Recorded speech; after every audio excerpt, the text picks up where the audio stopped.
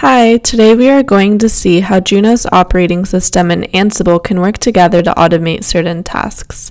There are three common customer automation needs, and one of them is provisioning. To do this, we are going to execute an Ansible playbook that will connect to my Junos device, add a new user, and then commit the changes. I have already written the playbook, but let's review it. My playbook is called commit.yaml. And as we can see, the very first line is the name. Here I have named it to be commit because that is the goal of this playbook. Next we have the hosts. In a separate inventory file, I define Junos-SSH to be the IP address of the device I am going to be connecting to. Next we set connection to local. This is a mandatory field for any Junos and Ansible running playbook. Next we have the rules. This just defines any directory that is not included in Ansible. Since we are running Junos modules, we have to include juniper.junos directory. Then we have the vars prompt. This is just any user inputted field. So for example, in order to connect to my device, I need to input a username and a password, and that is exactly that.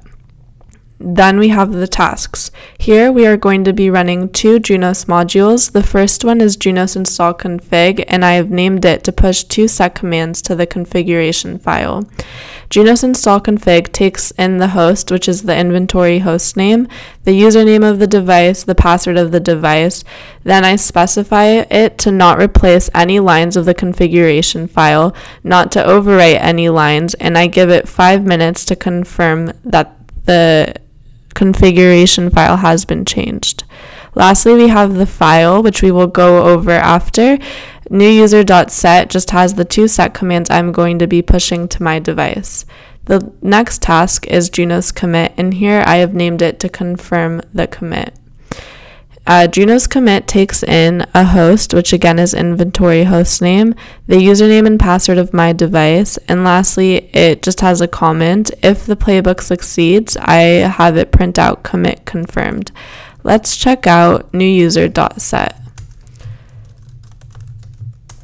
So here we see that I have a new user, nshadmin, and nshadmin has an encrypted password as so. Then we set nshadmin to be in the super user class. Now let's see what happens when I run this Ansible playbook. To run any Ansible playbook, all you have to do is type in Ansible-playbook-i, then the name of your host file, which mine is all.inv, and then the playbook itself, and then mine is called commit.yaml. Then I type in the username of the device and the password.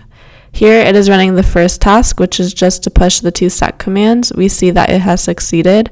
Now it's confirming the changes. Here we see that it has indeed changed, which means that there are two new set commands being pushed to the device.